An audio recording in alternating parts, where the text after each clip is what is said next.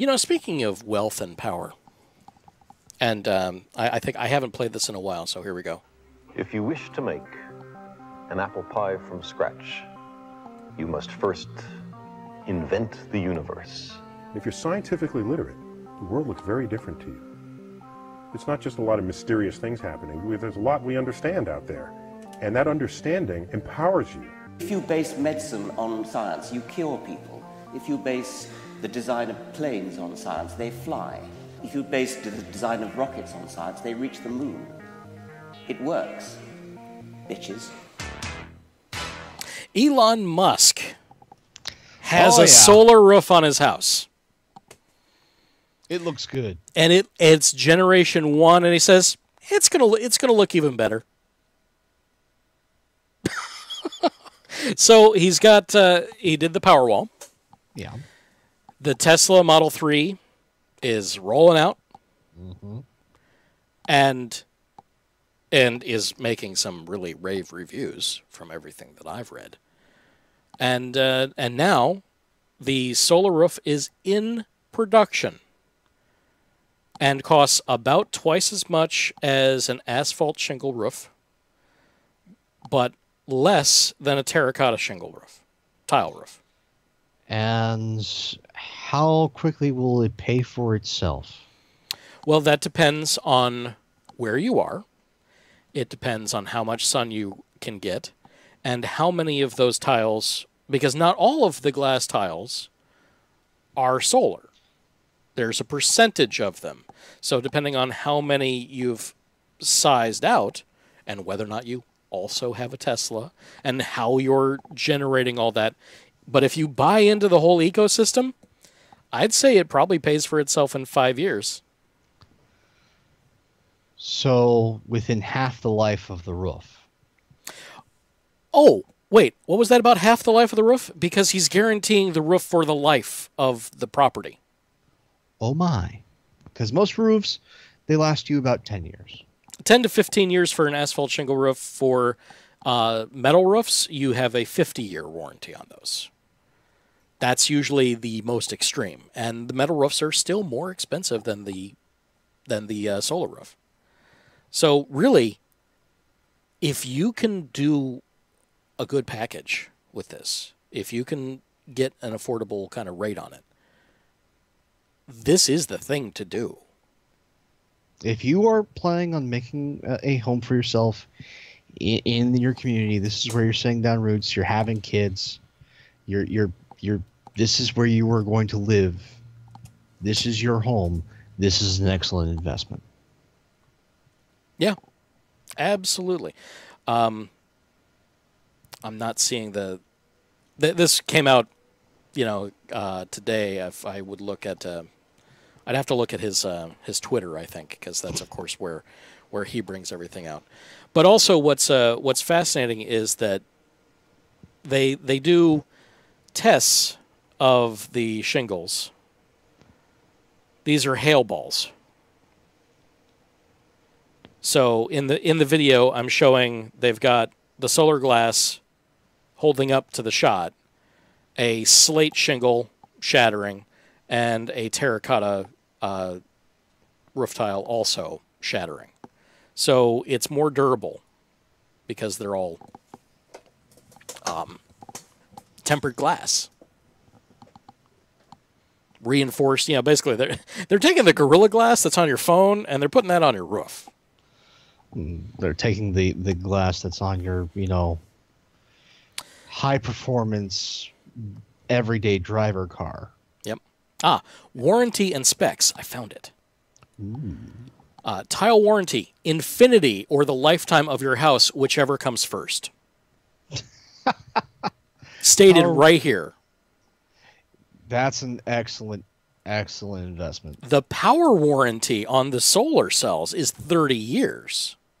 And the weatherization warranty is 30. Yep.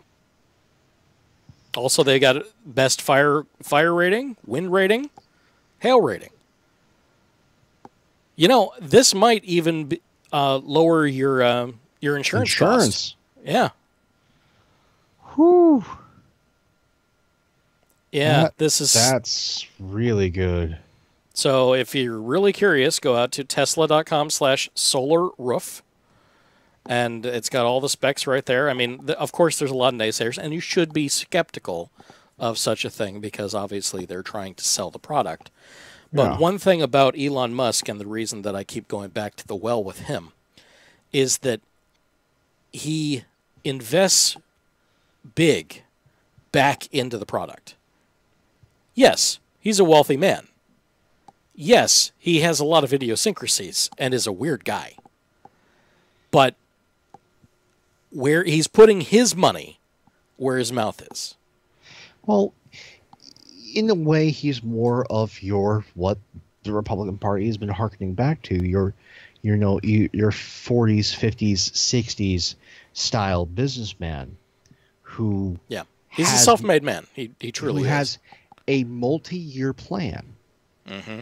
He is not our modern day businessman who is about, okay, how many profits can I generate for this next quarter? That doesn't matter.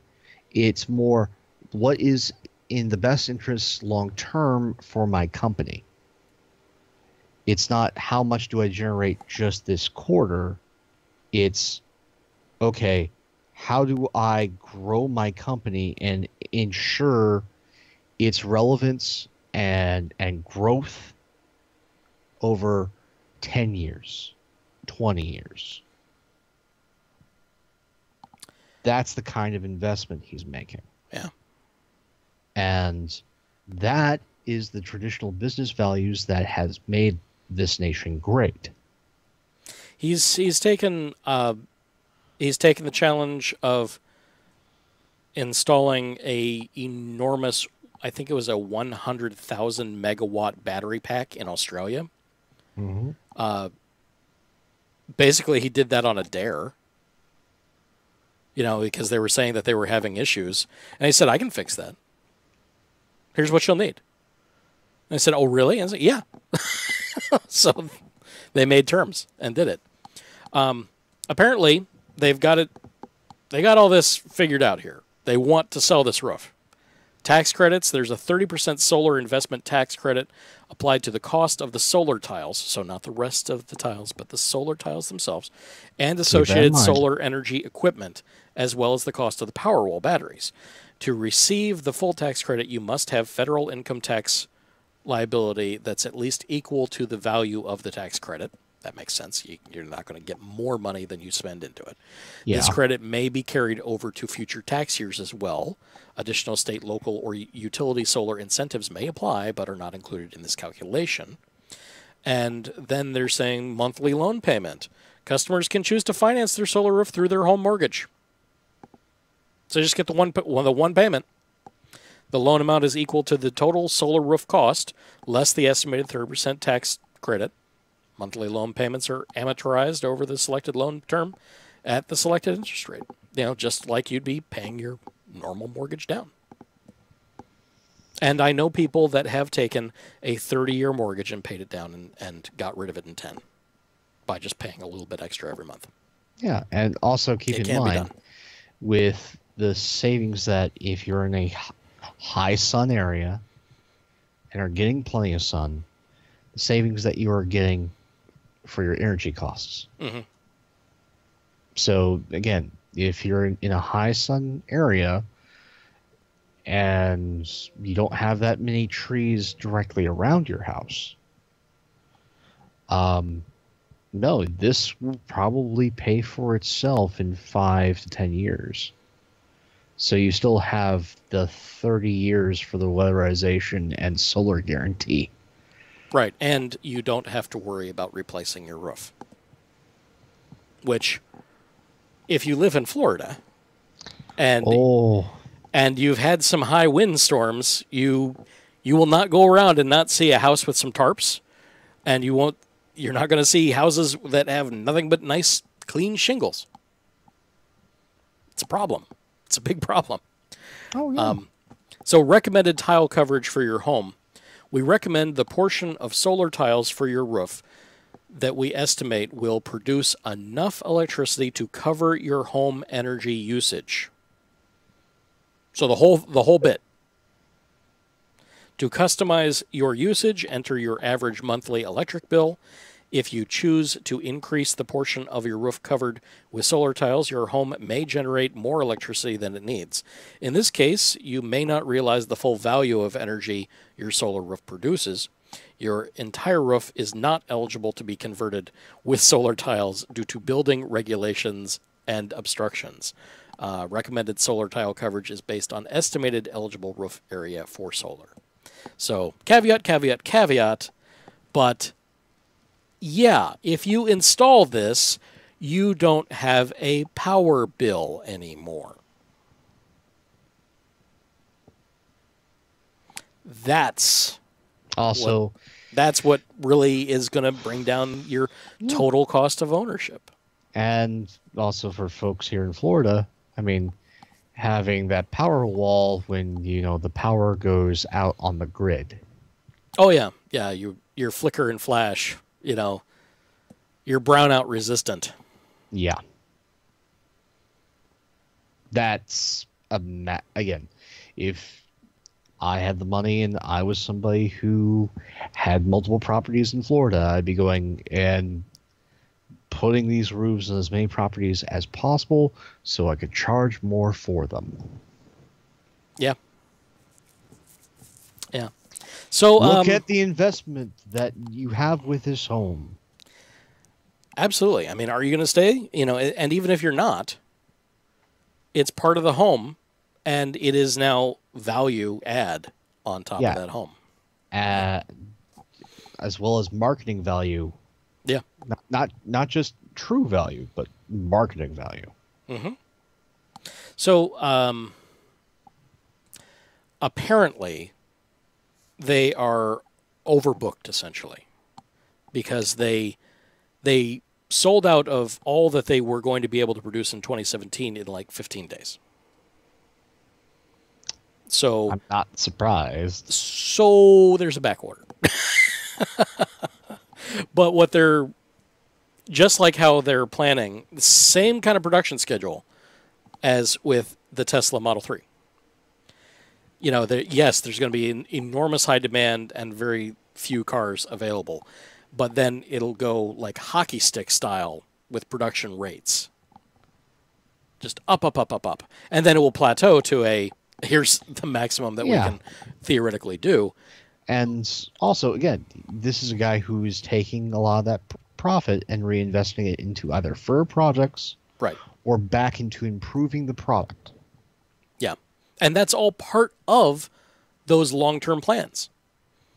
Invest in this, that generates the capital to then do this, and then to do this, and then to do this. So it's all staged properly. He's actually executing a well thought out, methodical strategy. Mm-hmm. And it's working. And just think how successful industry would be if, we made the tax code reflect, reinvestment into your company. That'd be nice. Oh, also, he's going to export the tiles to foreign countries as well. Which is how you really make the money. Yeah, yeah. So even once he completely plateaus at the maximum, output, it'll still take decades to completely cover the world. And he's aware that it's going to be one of those, a little bit at a time, because people change their, are only redoing their roof every, maybe 10, 15, 25 years, depending. So, but, if some home builders out there happen to get on board, instead of all those terracotta tiles going in on those nice fancy houses. Or, geez. Yeah. For some of these subdivisions that are all over Central Florida. Yeah. A builder going, hey, can we do the entire community with these roofs? Yeah. The entire community is energy neutral. Now, I'm just thinking, as a builder, how much of a tax credit can I get from both the state, county, and federal government? Well, they would also get LEED certification, too, for green homes. Yep. I mean, the incentives are there And it's almost like they're low-hanging fruit. The problem is that FPL and Constellation Energy, I believe, and Progress Energy, and all the major energy producers are all putting big money into preventing this from happening. Instead of embracing it and trying to outpace it. They're trying to make it where it is illegal for you to do this. Essentially, the thing that they're arguing, and it's a weak argument, a very weak argument, is that an improperly installed system would then have the potential to feed back power into our system and cause outages. Except that I believe it was federal regulations already required all of them to have smart grid technology and smart meters on every home. Yeah, and it's in their best interest to do so because it's easier for them to monitor the amount of power. So it's not that they haven't upgraded, because they already have. They've already upgraded most of their meters because it's better for them to run their business. Even if their business doesn't change, it's still better for them to have it. But because they have it, they are completely capable of having a feedback system in place where you would feed power back into the system, essentially providing you credits. And then on the time when you're at peak, you would basically be drawing those credits back out. The real problem, of course, for them is that due to the way that they generate power, you have to have enough capacity running at almost all times to be able to reach your peak power needs. So all of those generators, all those generator facilities have to be ready to go. And that's a sunk cost. They have to do that. And off-peak hours, they can turn off some of them and they can switch fuels. So at one of the power plants that we have in Central Florida, it's very visible right off the 528 Beachline Expressway, heading from Orlando out to Cocoa Beach, where you'd hit your cruise terminals and things like that, out to the Space Center. During the day, they run diesel. It's a diesel power generation facility. They do that because the diesel burns cleaner and doesn't produce quite the smoke out of the towers. As soon as the sun starts going down, they switch over to coal. Because coal isn't clean. And it's cheaper. And it's cheaper. So, for that, it's all aesthetics.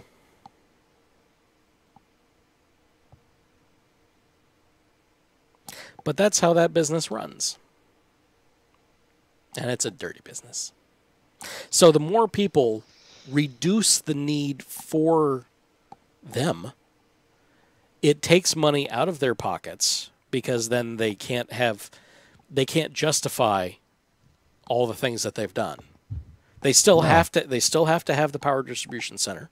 They still have to have the power generation equipment, because not everybody's going to want to be on solar. And even those people that are on solar are still going to occasionally need to tap the network, because it's also illegal to not be on the network.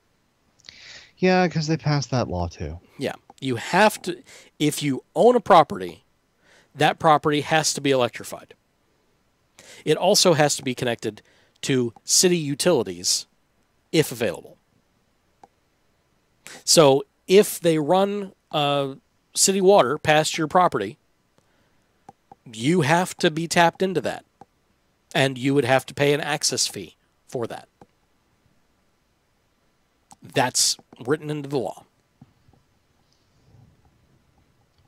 Now, you can never use a drop, but there's still going to be an access fee. You still have to be part of the system. And if you don't, then they'll put a lien on your property and evict you. Because that has happened. That's been part of our legal history here in what Florida. Part of that is supporting the free market? Oh, there's no free market in this, because it's a monopoly. And there's also no free market in a public utility like that, because in most cases, it's a .gov that's running it in the first place. Now, I did live in a little city called Taft in Orlando, and they had their own water tower, and there was a different agency that was providing the water. And we were also all on septic, so the water was cheap because we weren't paying sewer fees. It also tasted pretty good because they also did their own treatment. So there are benefits to having companies that are able to do that, but you only have one pipe coming into your house. You can't choose to get your water from somewhere else. You only have one power cable coming into your house, unless you have solar. You know, you only have one option. It's by its nature, it has to be a monopoly. Monopolies, if they're going to exist, need to be government agencies. Because just like with healthcare, if there's a company there that's there to profit off of you, they're always going to seek their best interest and not your own. Yep. And monopolistic behavior, as we've seen in the past, we have a long history that we can look at. Monopolistic behavior is a net negative for consumers. It's bad. There's not enough competition. There's no need for them to change their prices to make them better for you. No need to innovate. Yeah. None of that. So, I mean, at least if you do have a large enough monopoly, you do eventually have to innovate because simply technology does march forward. But it's slow. It's a much slower progression, and the necessity isn't there. But part of the free market strategy is that it fosters innovation. It fosters growth and competition. But you don't have that in monopolistic environments such as power, water, your basic utilities. Which is why also you've got the net neutrality thing with, if you got to treat that as a utility, because do you have options? You've got your phone provider to provide a pathetic DSL that doesn't meet the federal broadband regulations. You've got the cable providers, which are now all monopolies and have had monopolistic tendencies anyway, because they simply don't enter into that area. So then they don't have to compete. They carve themselves out and they have agreements with each other. It's price fixing. Which should be illegal and they should be prosecuted for. Right. But it's merely a gentleman's agreement, essentially. So it would be very difficult. It's clear that it's happening, but when it comes down to the law, it's difficult to prosecute. So, am I a socialist for thinking that, government agencies aren't interested in making a profit, therefore they can service the industry better? Is that socialism or is that common sense? Can it be both? It might be both. Yeah, no. Well, in its own way, it's socialistic because you are acknowledging that the government has a part to play in this specific industry. But you're right. Monopolies do not help the consumer. They are there to exploit the consumer. Yeah.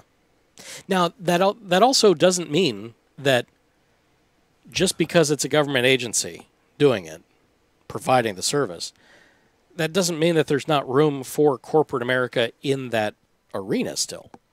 Because the government's merely going to orchestrate things. And like in an orchestra, the guy with the wand that's orchestrating things isn't the guy on the tuba. He isn't the guy on the violin. Not the person blowing into the piccolo. All of those people are part of the free market. They're merely service agents for the thing that is providing the service to the people. They're independent contractors. But this is why you need government regulation. Yeah. So there's arguments to be made, obviously, and hopefully that you've found us intelligent and compelling, and you will seek office and you will run those negative ads. They may hurt you morally. They may, scuff the soul, as it were, but they work. Because, again, as we've even had people on here, conservatives are governed by fear and emotion. Yeah.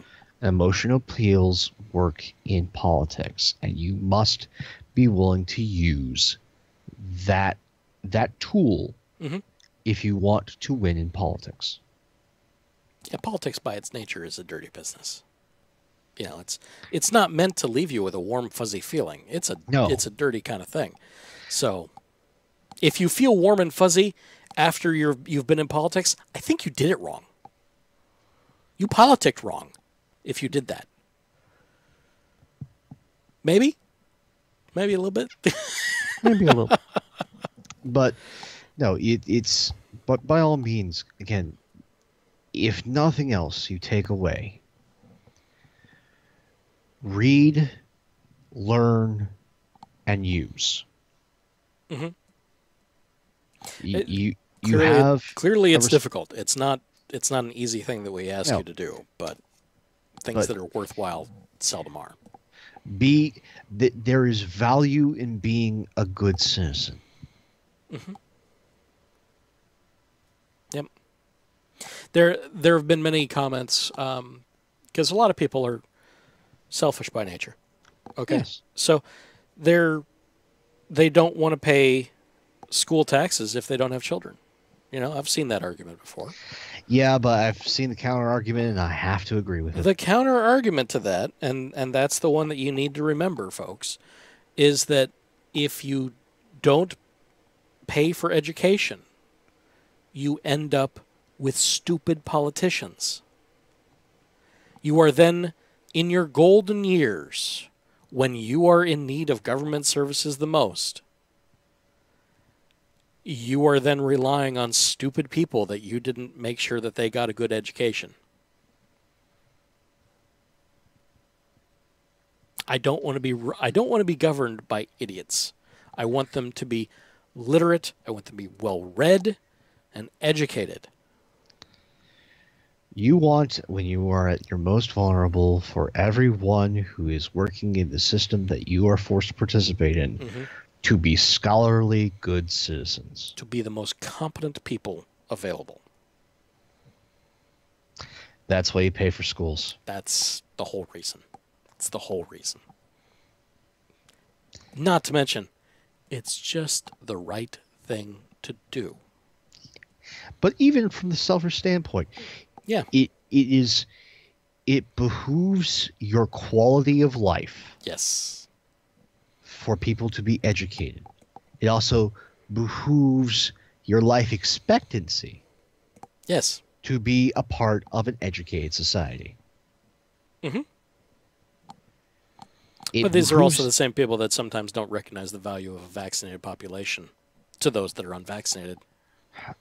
Herd resistance is incredibly vital for the survival of the species. Yes. And I think education is its own form of inoculation. You are absolutely correct. So I think it's almost the same argument. That's actually a great way to frame it. Yeah.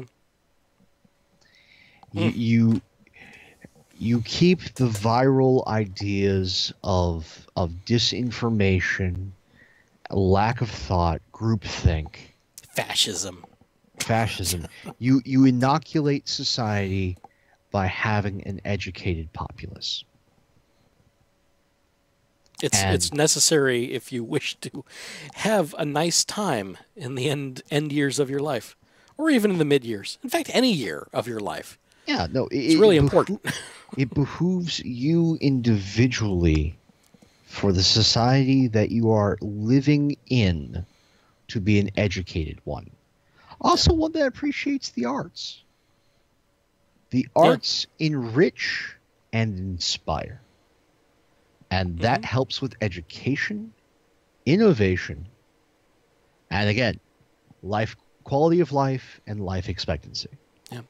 Was it Churchill that made Yes. mention that if we don't have the arts, what are we fighting for? Yes, that was Churchill. And no, I paraphrased, obviously. yeah, but it's a reason why we continue to live and breathe. The enrichment of the soul, poetry, music, art. The creative spirit. Whether it's a macaroni painting from a small child to a Rembrandt, it does something good for the soul. It enriches the mind. It enriches life. Yep. We are thinking creatures, and we enjoy something beautiful, whether it's words, notes, or something to look at. This is just a part of the human experience. We should embrace it, encourage it, and hold on to it for our lives. And I think that is a perfect place to end. So if you've enjoyed what we've done here today and you'd like to help us out, there's a few ways to do that. You can donate to the show through www.patreon.com/ORLY-Radio and get perks and maybe early access, or at least access to things that aren't available in the normal stream. You can also make those algorithms work for us by reviewing us on iTunes or giving us those many star ratings on whatever system you happen to be listening to us on. And use your words. Tell somebody about us. And of course, engage with us directly. Send us a message on the social medias or the electronic mails at orlyradiopodcast@gmail.com. Or if you're the more talkative sort, we have a voice line number at 470-222-ORLY. That's 6759, and it's always ready to take your call or your text. And if you don't like what we've done here this evening, you can contact the National Suicide Prevention Hotline at 1-800-273-8255. Available 24 hours a day, 7 days a week. The Lifeline provides free and confidential support for people in distress, prevention and crisis resources for you and your loved ones, and best practices for professionals. Thank you for choosing to waste your valuable time on us. This has been O'Reilly Radio, part of the Random Acts Company. This work licensed under Creative Commons Attribution 3.0 United States license, including the music Rocket and Pangea, created by Kevin MacLeod of Incompetech.com. And for those of you that are curious, the Creative Commons Attribution 3.0 license is a share-alike attribution. So as long as you are sharing the work, you can make derivative copies as long as you link back to us, mention who we are, things like that, as long as you are not just reproducing our content for your own financial gain. That's how Creative Commons works, and there's a link in the show notes. So enjoy that, and we hope that you've enjoyed the show. We'll see you next week, and I'll work really hard on trying to get everything out. We had some glitches last week, so I've got some problems with that one. All right. See you later, guys. Peace.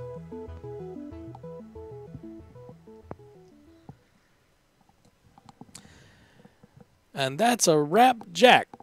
Yep. Killing the output to Twitch. Thank you all for listening and watching, if in fact you have. I think there was one person out there. Probably my girlfriend. And I love her for it, so that's awesome. Yes, we did much soapboxing. Yeah. But that's the way to do it. Though in other incredibly minor news, just to let you know, Scotland just experienced an earthquake, which they haven't had really experienced since 1986. Ooh, okay. That was a 4 on the Richter scale, so relatively mild, but oh hey. And the primary drones that are used by the U.S. military are being pulled for cybersecurity threat reasons. Uh-oh. Now, the main producer, DJI, is a Chinese-based company. Wait, DJI is making drones for the United States? Because I know DJI does the DJI Phantoms as the consumer, photography platforms. No, they also make deployable reconnaissance drones for the United States military. Huh. How about And that? they're all being pulled due to a cybersecurity threat, which was noted in a Army testing document, which is still classified, and a Navy memo. Well, that should be interesting. Not sure what I think about that. Yeah, but those were like some of the minor things that I found. Not enough to really, get your teeth into and draw out, but just, well, that's something that's happening. Mm-hmm. Mm-hmm. Curiouser and curiouser. Okay, well, I think that is a wrap. So I'm gonna go ahead and shut things down, stop the recordings.